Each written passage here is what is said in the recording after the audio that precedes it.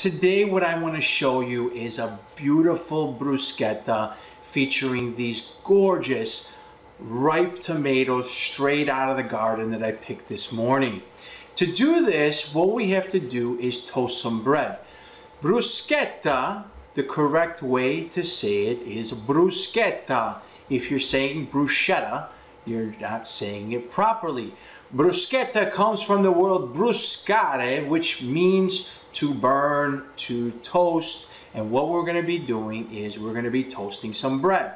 This method of bruschetta that we're going to be making goes back to a trip that I took many years ago to Spain, where they didn't chop the tomatoes. What they did was they used a box grater and grated the tomatoes, and I'm going to show you a really awesome, easy method.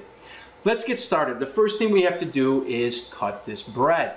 I have just a beautiful Italian boule. You can use sourdough bread. You can use any type of bread that you like. The thing that's important is get a loaf that's whole. I'm going to cut actually the edges of this bread off, and you're going to see why. Look at the beautiful structure in this bread. This is a beautiful, nice loaf of bread. I'm going to cut the edges off just like this. And then what I'm going to do, I'm going to cut this in half, right down the middle. As I do this, the idea is that I'm going to make these slices that are maybe about 1.5 inches to 2 inches. I'm going to turn this bread like this. These ends, you can toast them up, use them. You don't even need to cut them. I'm just going to show you a way that when we make this, you're going to toast more surface area of the bread, and it's going to be more delicious in my opinion. Do it however you like. Don't throw this out though. You could always grate this, use this for breadcrumbs. There's so many uses for old stale bread. Make meatballs, whatever, it's all good. I'm gonna put this on the side. We don't need it right now. Now, I've got this bread cut, so I see the open surface, right? And then on the other side, we have another open surface, but surrounding, we have the crusty part of this bread. I'm gonna take this just like this. And again, the idea is that we're gonna make kind of like 1.5 inch, 2 inch cut, right? And as I come down, I want this bread cut a little bit thicker because when we make the tomato topping, I want this to kind of absorb some of that moisture. I'm going to get a sheet pan and I'm going to show you how we're going to do this. So as I'm doing this, I'm going to lay these out in front of me. If you think that this bread is cut too big, what you can do is always cut these pieces in half, right? Make them a little bit smaller. All I'm doing is taking this bread and I'm going to lay them on just like this. If you haven't gone to our social media pages, you can find me on Facebook and Instagram. I've got all kinds of wonderful recipes. You can also ask any question that you'd like on my website at leospizzirri.com. On that website, you're going to see all kinds of other great content. You can also visit the YouTube channel with other beautiful videos and how to cook step by step, just like I cook for my family. I'm almost done cutting this bread, and you can see this doesn't take very long. Now, while I'm doing this, I have my oven going. I raised my rack of my oven so that it's about 4 inches below the broiler element inside. So the part where your broiler is, I've got it about 4 inches from there. What I'm going to do, I'm going to take a little bit of extra virgin olive oil just like this. I'm going to give this just a little coating all the way across. And the reason I love this method is because that extra virgin olive oil absorbs into this bread. All right, I'm going to give these a flip, and I'm going to do the same thing on the other side. All that I'm going to do from here, once I've got this olive oil on just like this, is take this bread and I'm going to go right into my broiler. This is going to go into the oven. I'm going to turn it in 2 minutes, and by 4 minutes these should be perfectly toasted, and I'm going to show you how I finish it. So my bread is toasted, and it's toasted on both sides. The thing that I love is that you're going to get this really crispy exterior, but the bread is going to stay nice and spongy and chewy in the middle, which is another great thing. Again, we want it to absorb some of this juice. The next thing I'm going to do is I'm going to get some fresh garlic here. I'm going to cut this garlic down the middle. I'm going to take these pieces of bread individually and I'm going to rub the garlic onto the bread. This is going to give it this beautiful burst of garlic flavor without overpowering everything in here. So we're making like this garlic toast, if you will. And again, bruschetta was all about this method, right? I'm going to go ahead, I'm going to do all of these breads, and then I'm going to show you how we make the perfect sauce. Now, I've got this done. This is so simple. You could actually make this ahead of time, the day before, the night before you need it, even the morning of. And then all you do is have this bread ready to go, and then now you just scoop and serve, which is how I'm going to show you how to do this. I have a variety of tomatoes here. I've got these little round ones, you know, more of a beefsteak tomato. I've got some plum tomatoes, some San Marzanos, a lot of different kinds of tomato. Use whatever you can find that's the freshest and at the peak of the season. So what I'm going to do is I'm going to take these tomatoes and I'm going to cut them all down the middle so that the insides are exposed. I'm going to take these, I'm going to do that all the way around. The thing that I loved most when I learned how to make this was that when we grate these tomatoes, I'm going to use the large side of a box grater.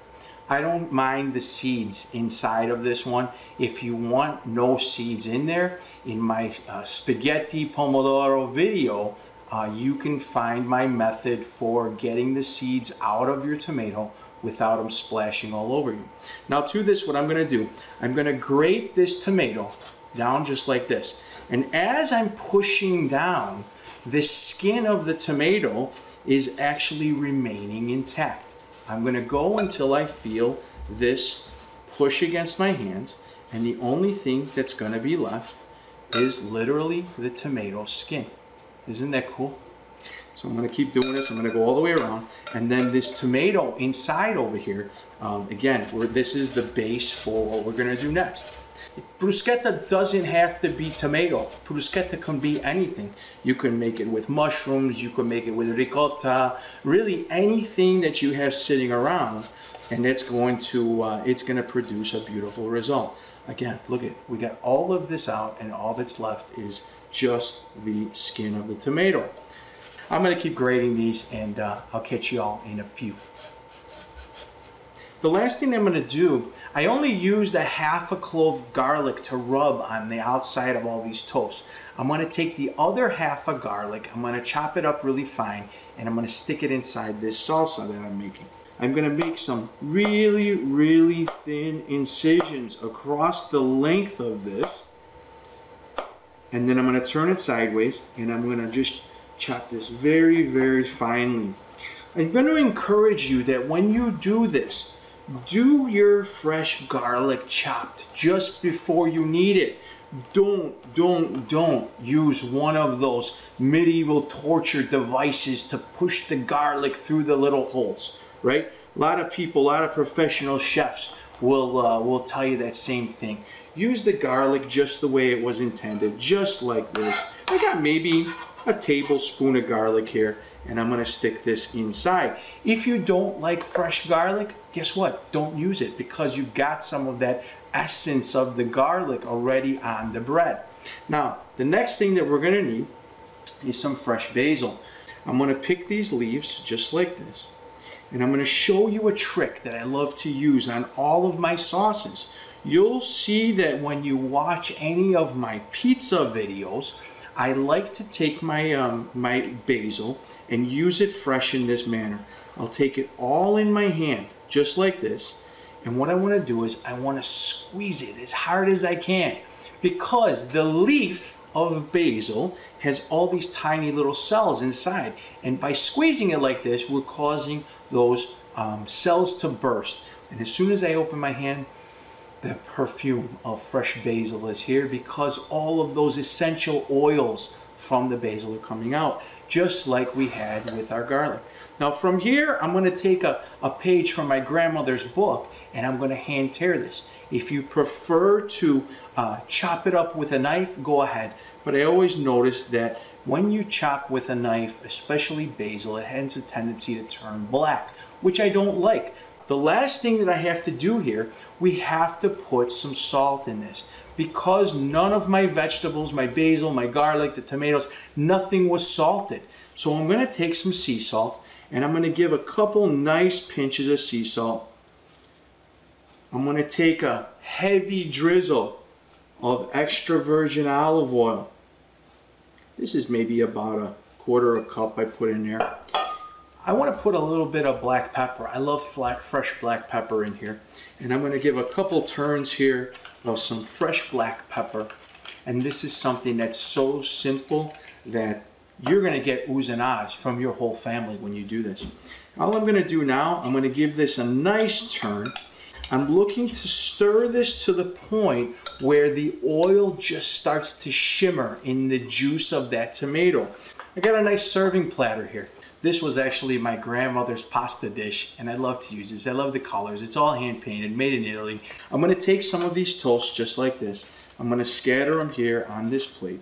Again, we're not trying to make an art project, but we are trying to make something look beautiful and delicious. I'm going to take a piece of bread just like this. Give it a stir. The reason why I'm stirring this is because I put raw salt in here, because I want to make sure that that salt is evenly distributed. And from here, what I'm going to do, I'm going to spoon this tomato mixture right on top, just like this. Don't worry about the juice of the tomato that's rolling off the side. That's what we want. It's going to absorb into this bread and it's going to be super delicious.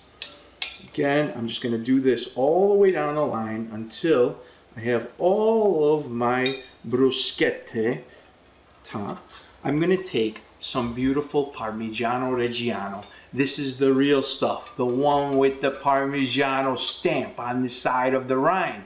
If you buy Parmigiano, you know you bought real Parmigiano because of what you paid for it. So what I'm going to do is I'm going to use a microplane, just like this. A microplane is a fancy grater with really sharp, really fine teeth on it. And what I'm going to do is I'm going to make it snow all over this beautiful bruschetta. I love the flavor of Parmigiano Reggiano with fresh tomatoes and with fresh basil. Now I've got this bruschetta topped. I'm going to go ahead. I want to give just one more turn on each of these with a little black pepper. If you want this a little spicy, you can cut up a small little chili pepper, a fresh chili pepper, and stick that inside. You can put a little crushed red pepper flake into that mix. Make it a little spicy. A lot of different things that you can do with this. You don't have to follow my directions word for word. And then the last thing, the piece that's most important, is a little bit of that liquid gold. Extra virgin olive oil from Italy, of course. I'm going to give this a nice little drizzle of raw or olio a crudo. And there you have it, folks. My beautiful bruschetta is done. And some fresh basil. Maybe even I got a little bit of fresh oregano. I love fresh oregano. You can even give a little fresh oregano just like this across the top. Let's try it out. I'm going to take this. Ooh, I can see how soft this is already. Guys, I'm doing this for you. Somebody's got to do it. I'm taking one for the team. Mmm. Mmm. Mmm. Mmm. The bread is crispy around the edges. Those tomatoes are so beautiful and fresh, and that little kick of garlic and basil coming together, and then that Parmigiano right on the end with that fresh olive oil that we put, that little drizzle, a little bit of saltiness, that burst of fresh flavor. Folks, if you're not making this, you're not living. One of these, a nice glass of wine, and I tell you what, that makes a perfect afternoon in my book. I want to thank you all for joining me today in my kitchen, and I look forward to you cooking with me in the future. If you have any questions, please visit my website, leospizzirri.com. If you haven't subscribed to my social media, follow me on Instagram and Facebook by searching Ask Chef Leo. I want to thank you again, folks. Buon appetito. Ci vediamo. Ciao.